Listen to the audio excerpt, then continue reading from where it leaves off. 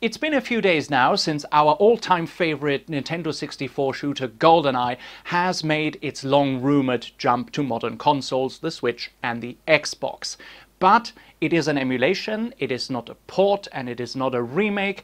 That's why a lot of people seem to have problems with it. It's buggy, it has slowdowns, it has lagging, and I wanted to go into detail about these issues and also about the remakes that were cancelled or never released. And for this discussion, I invited two very special guests. First and foremost, BAFTA award-winning lead artist, senior artist, and special effects artist Adrian Smith, who was part of the original team at Rare Limited that developed GoldenEye.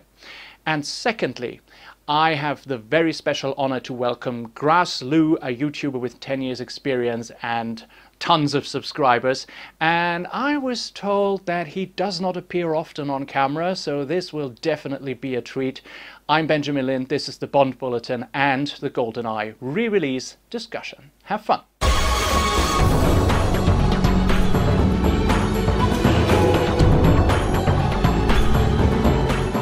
Adrian, let's start with you. Can you talk us a bit through your involvement in the making of the original GoldenEye game and how it was to work on the greatest video game of all time? Yeah, sure. I was pretty much a senior computer graphic artist working on Diddy Kong's Quest, which is the second of the franchise of the Donkey Kong series. And I was coming pretty much to the end of that game, and then I was transferred onto the GoldenEye team. And I was probably the last member of the team on the art side to come over. So I was a senior computer graphic artist on that game, and I was primarily brought on to as an environment artist, but I started on making the weapons initially for the game, because Carl was already working on the actual backgrounds. I was then given two of the backgrounds to actually work on, which was the Arecibo dish while I was working on the weapons, and the jungle, because of my experience of working on Donkey Kong and the making of jungles and that. So nobody wanted to do the jungle, so I ended up being handed over to doing the jungle. So I thought, oh no, not another jungle. But in between time, having done a bit of extra additional graphics for Killer Instinct, I was really cutting my teeth on doing the visual effects work. So I did a lot of the visual effects on Killer Instinct. So that then later translated over onto working with Mark, working on the effects for the weapons, doing the Walter PPK and all the various other weapons, and doing all the muzzle flashes and all the tracer fire, along with the explosions that I'd worked on for the game. And I pretty much had the Arecibo dish pretty much done and dusted, and I just had to wait and wait and wait for it to actually get to a point where it was actually put into the game. But I was doing all sorts of things with the watches and doing the front end graphics for that as well. So it was really good because it was a really flat structure. Rare at the time, there was a top-down structure from programmers to designers to artists, then musicians and testers and so on and so on. So it was quite unusual for the GoldenEye team because it was everybody knew what their roles were and everybody just got on with their jobs. So it was pretty much Martin in charge of it, and everybody else just fitted into their role. So it was a really unique structure in Rare, because it didn't follow that structure normally that was the case on other game titles. So that's what really made that development really, really work. So I had previously done games for Donkey Kong Country and Diddy Kong's Quest, so I had previous games experience and having worked on Killer Instinct. So yeah, I was one of the more experienced graphic artists on the team. So having done both front end and level design, as well as doing the visual effects and the weapons as well. So yeah. Are you still playing it? No, I'm teaching it. I'm teaching it at Falmouth University. I've been at Falmouth University for 3.5 years. I'm just about. They've pulled me back in, Benjamin. There's another company that's got a VR company that's made me an offer that I couldn't refuse. So I start tomorrow. Oh, how nice! As an art lead for a VR company, helping develop their VR titles. So it'd be interesting to see what games they're working on. I don't think there'll be a VR version of Bond, but we'll just have to wait and see. But would there be a market for it? Probably. Probably. Yeah. Probably. Yeah, definitely. Have you played any other James Bond video games that came after it, like Tomorrow Never Dies, The World Is Not Enough, also for Nintendo 64? No, I didn't. No? I was pretty much busy working as an art lead on other titles for other studios. I was pretty much wrapped up with core design after I left Rare, working on Fighting Force 2 and on Tomb Raider. So I was at Core for 10 years as a senior computer graphic artist. And that was quite a long time. So we made other games like Race Nation and stuff like that, but I was primarily another senior artist working on those titles. And my last game for them was working on Tomb Raider: Angel of Darkness. So that's another benchmark title that's 20th anniversary this year, and that's got a cult following as well from the fans that actually have made a high-res version of that game, and that's sort of got a real momentum behind it, and they've made a really good job of that. So it's a bit of a shame that the 25th anniversary of the GoldenEye game was. Don't get me wrong, I think it's nice that it's kept that longevity, and it's the gameplay that makes the game, and the gameplay is key. But I think the fans have been shortchanged in the fact that you've got new, interesting hardware with the Switch and with the Xbox that they could have made at least a platform-specific game that enhanced those technologies and the software behind them. So instead of just being a straight port. Yeah.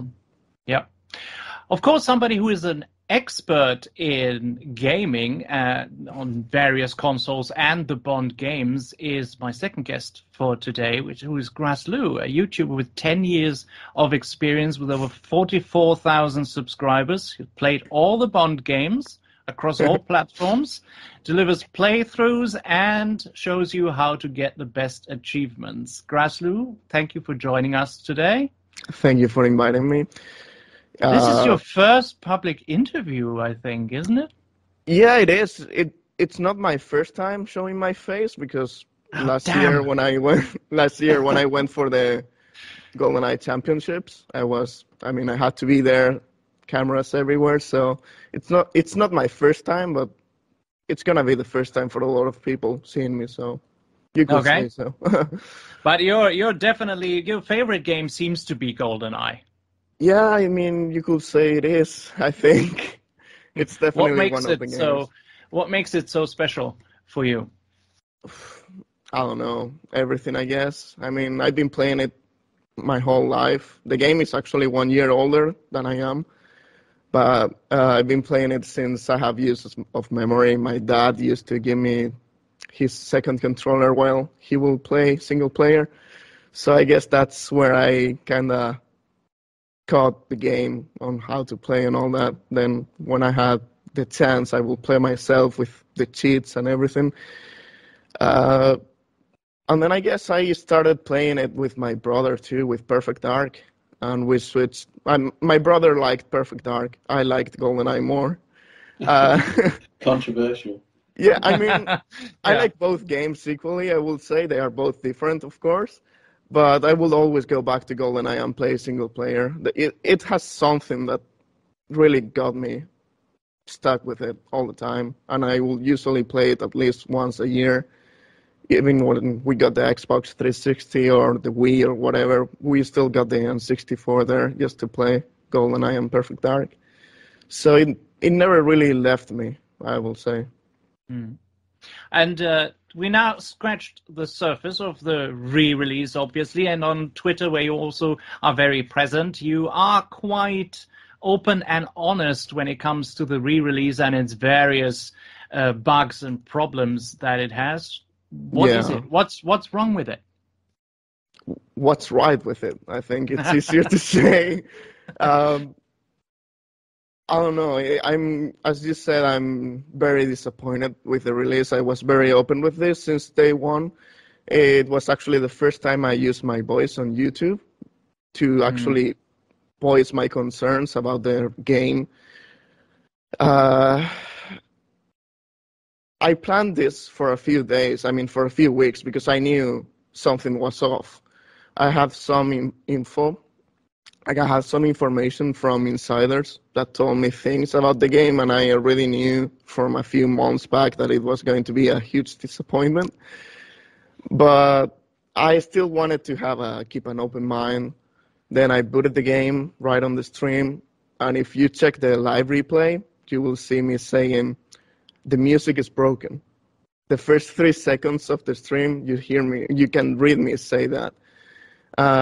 That's, as you said, just scratching the surface of it. But the first thing you notice is the music is broken, and I think that's a big problem considering everyone knows and loves the music of GoldenEye and Perfect Dark. They did an amazing job. And then you come here almost 26 years later, and they somehow present you with a version that has worse quality on the music than the N64. It's quite impressive, to be honest.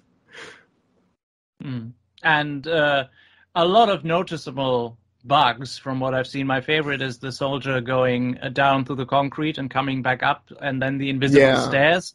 I think that was so far my favorite. How does the game hold up in terms of frame rates and lagging and everything? So the original, of course, we all know runs at like 10 FPS, 15 FPS on some levels.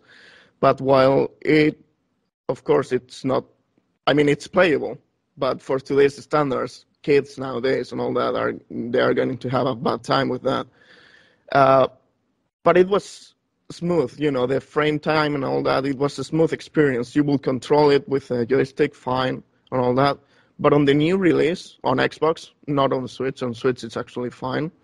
But on the Xbox version, which is supposedly the most powerful one, you have 4K, you have 30 FPS, it's the most powerful console in the market right now. Yeah. It has a slowdown issues. Like you are controlling your character and you notice how suddenly your sensitivity is lower. And it's not that it's slower, it's just the game is running at a slower pace than it's supposed to. This didn't happen on the N64 because there's frame skipping. There's both. There's slowdowns and frame skipping. But yeah, on the Xbox, it's actually hitting 30 FPS all the time. But for some reason, it slows down sometimes. And it's not because there's a lot of guards or explosions or something. It's just randomly. I actually tested the game on Frigate, where you can just look at the water. There's absolutely nothing. Even there's slowdowns randomly. I counted like 5 every minute. 4 or 5, and that's actually pretty bad for the gameplay experience, I think. And that's one of the issues that keeps getting me now, because I'm recording videos for it, and every time I get back to it, because I'm used to all the other versions, of course, I'm used to the N64, to emulators, to everything else, and every time I get back to the Xbox version, it feels really bad to play. Okay. So really actually, the N64 with the cartridge is still the way to go if you seriously want to enjoy it. Yeah, if you want to enjoy the original experience, definitely. There's, of course, ways to play on PC now where you can play at 60 FPS with higher resolutions, higher resolution text, and everything. But I think, to me at least, the original version is still perfectly... It works just fine. Okay. And you also did videos on this 2007 Xbox Live Arcade remake of GoldenEye, which was an actual remake. never officially released, but leaked over 2 years ago, just over 2 years ago. It was exactly February 2021, I think. Yeah.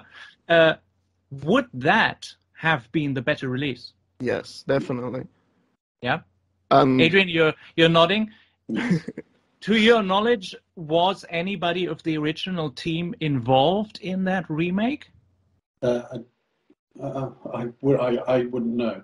Mark. But I would. I know Mark that was involved. they used my effects work that was still in there. So the original graphics from the effects were still there. So I was quite pleased about that. Yeah. Did you play it or did you just see it? No, I did play it. I managed to get the download for myself, and I've got it on my PC as well. So I did play it. Seems we all did. I played it as well. I had a huge fun with it, must say. Really, we were very quick then to get it. I think my personal opinion, I think it would have been the better release if they would have worked on it a bit more and given it the proper exposure. It would have fitted our time. When you look at the people who play games today, the demographics and what they demand from games, I think it would have been the better release. Why this was not thought through or followed through, I don't know. Graslu, do you have any information on that? Why it was never officially released? Why it was scrapped, basically? That would have been for legal reasons, I would imagine. So. Legal, yeah. Yeah, definitely Nintendo, MGM, all the Bond licenses. There's rumors saying, Yeah. Speaking of legal reasons, you know what I'm coming to next. GoldenEye 25. Absolutely. To give you a bit of background, and Adrian, you said it, you teach the next generation of game developers to make games. Right. And there were two very promising developers that had their Unreal Engine GoldenEye remake entitled GoldenEye 25 torpedoed by MGM with a cease and desist order. And despite that, would you say such passion projects are better in the hands of fans or big companies? From my experience with the Tomb Raider franchise, which is evident in the release with Tomb Raider Angel of Darkness, you have that level. Again, it's a flat level playing field that we had on the dev team. And because the fans are so loyal and they're after that, pushing that boundary of the technology and the software behind it, you would have got, I think, not necessarily the same game, but you would have got an improved game. As is with anything, it has to be tested, and it all comes down to test, and test. But we'll never know because they had that cease and desist. But it had the potential to be there. You could see the way that the quality had gone into the front end. The animations of the gun mechanics and as well as the levels themselves, and it was running at a really good frame rate. Now we don't know what the actual level design was going to look like, but you got a taster of that with GoldenEye 25, and it's a real shame because that's the fans getting behind the actual game. And unfortunately, that's the nature of the business that we were in because of the IPs involved and the way that it is shared between three major partners. That's the real shame of it, I think. But I think the passion's still there.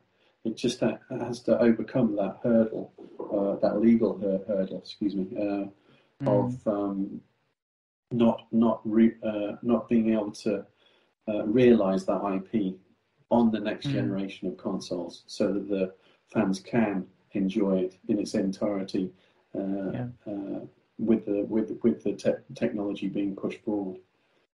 Do you, as an expert in the industry, do you see a way that somewhere down the road in the future, fans and big companies can work together to make these games really great? I think, I mean, it was unusual because when we were developing GoldenEye, a lot of film conversions never really translated into games. They were very much using a standard template, and it was just using the graphical elements from the film to actually generate those actual games. And GoldenEye broke that mold. So it made it quite unique, and then obviously subsequent developers have followed that format because of the FPS formula that we use. I still think you can capture that. It just depends on the next IP that the films come out, and then not have that link with the platform that it's being developed on, with the actual software developer, as well as the film people behind it. It needs to break that legal connection and sort of keep it its IP in a company of its own right, so that then it doesn't have all those legal conflicts that go on between different developers, publishers, as well as hardware manufacturers. Now, Graslu, I think you were also involved with GoldenEye Source. Yeah. I think. Yeah. Well, I'm still. This is you're still involved. This is a project that has never had, to my knowledge, any legal trouble, but is still borrowing heavily from GoldenEye. Why did that go through? I don't know. Some time ago I learned to try to not make any sense of what MGM does, because it just makes no sense. Some people said, well, GoldenEye 25 was going to interfere with the GoldenEye anniversary for their release, so that's why they shut it down. But then you think about GoldenEye Source. We actually had a release. Well, it was before my time on the team, but in 2010. GoldenEye Source had a release alongside the GoldenEye Wii remake at the same time, pretty much. You could say that's going to affect the sales for the Wii version, because you actually have a free way to play it on PC. That's actually a faithful remaster, remake of the original. But they didn't do anything, and they definitely know it exists. But I don't know why they never. I mean, I'm glad they never did anything, but it escapes me why they decided to go after GoldenEye 25 but not GoldenEye Source, especially considering that they both worked on GoldenEye Source before starting GoldenEye 25. Yeah. But, well, not all hope is lost. There is a new game in development, different title, different graphics.